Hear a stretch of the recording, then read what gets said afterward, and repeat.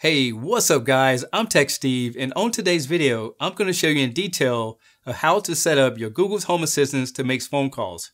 At the time of this video, this service is only available for people who live in the United States, Canada, and the UK.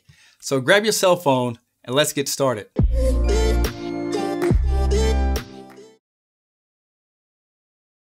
So here's a few criteria that you need to get it all up and running the correct way. First of all your contacts are stored on a Gmail account that's connected to your Google's Home device.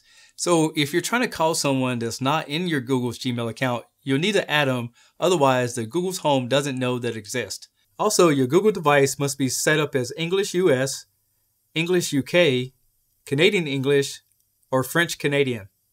The way the Google Home works is that you can only call in your home area. For example, if you live in the United States, you can only make phone calls to the United States, as well as if you live in Canada, you can only call to Canada, and the same for the UK. If you have a Google's Voice or a Google Fi account, this will allow you to use your credits that you have stored on file to be able to make long distance calls outside of your home area. With your Google's Home already set up, go ahead and press on the app to get started. Next, you want to press on Settings, and then scroll down to the bottom. Next, you want to press on More Settings, then press on Services. Now you want to press on Voice and Video Calls, then press on Mobile Calling. And if you plan on making long distance calls, you'll need to have Google's Voice or Fi set up with credits on it. But for now, let's set up your phone number. Next, enter your phone number. Then press on Verify. Now here's the code that I received. And then press Next. As you can see, it only took a few minutes to get it set up. Now how do you make commands to it, and what can you do and what can't you do? Well, I don't have a lot of numbers set up in my Gmail account, but I'm going to show you guys how to add them and get it started. But for now, let's do a couple of business calls just to see if it works. Hey Google, call Petco Park. Sure, since this is your first call with Google Home, here's a couple of notes.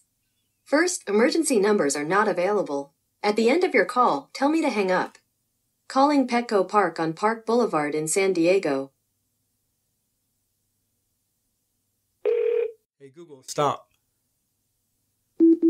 So it made the call no problem. Let's get a little more complicated.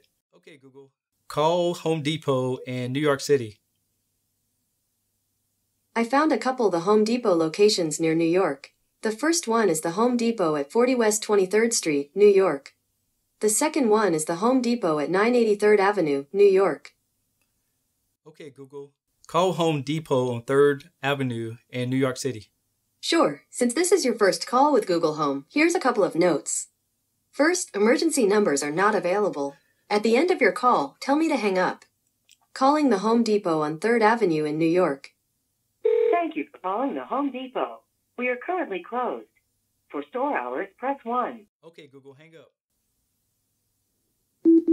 Okay, Google, call Mom. To get help with that, you'll need to give me some more information. You can do that in the Google Home app. So as you can see, it can't call Mom or any of your contacts because I don't have anything synced into my Gmail account yet. So now I'm going to show you how you can go into your Gmail account and add your contacts. Now keep in mind, if you have an Android device or an iPhone that synchronizes through Google, you can make that your default list and then synchronize any contacts that you want, and then Google will be able to pick it up from that Gmail account. The first thing you want to do is go to mail.gmail.com. Then press the squares in the corner to get access to the apps.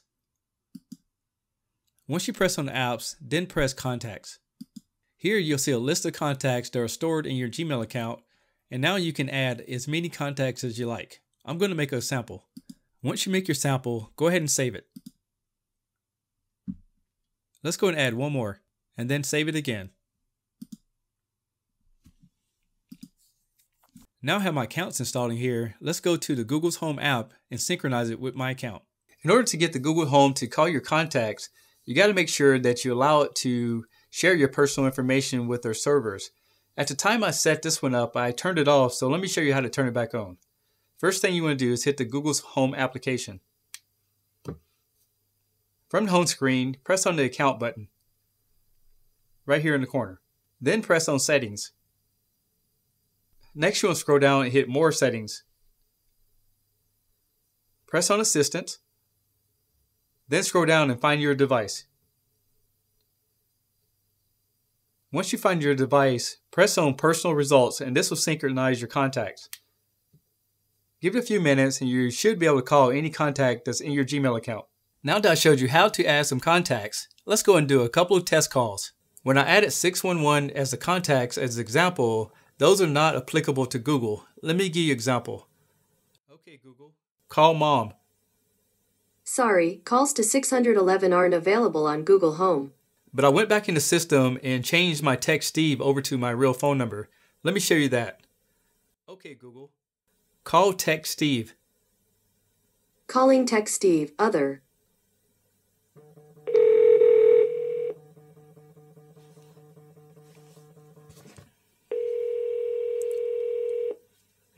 Hello? Hello? Testing 1 2 3. Testing 1 2 3. So you can see it works fine.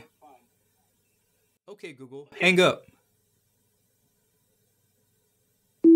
If you plan on calling outside of your home area, then you need to set up a Google Voice number, and this will allow you to transfer any phone number over to a dedicated Google's number.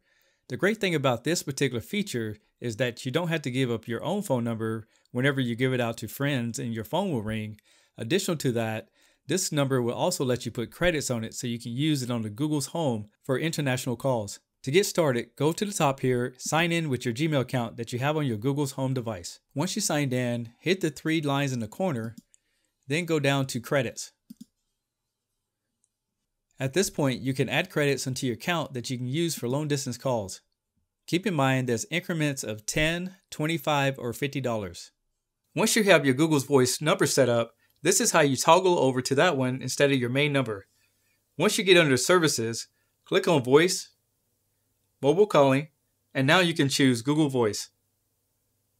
You'll need to log in with the Gmail account that you signed up with, and then all your credits will be on there. And then once it's set up, you can toggle over to it, and you can start using your Google Voice for international calls. Now, the same setup is going to be set up for Fi. Normally, your phone number is going to show up on a caller ID, but let me show you how to protect your privacy. And this is how you do it. Under the main settings, click on Own Number, and then click on Use Unlisted Number. So I hope after watching this video, you have a better understanding of how to use the Google's calling feature. Now, they will continue to grow and improve on this as time goes on, and maybe it'll reach your area as well. And if you like this kind of content, make sure you go ahead and give me a thumbs up, subscribe to my channel, and I'll see you guys in the next video. Peace.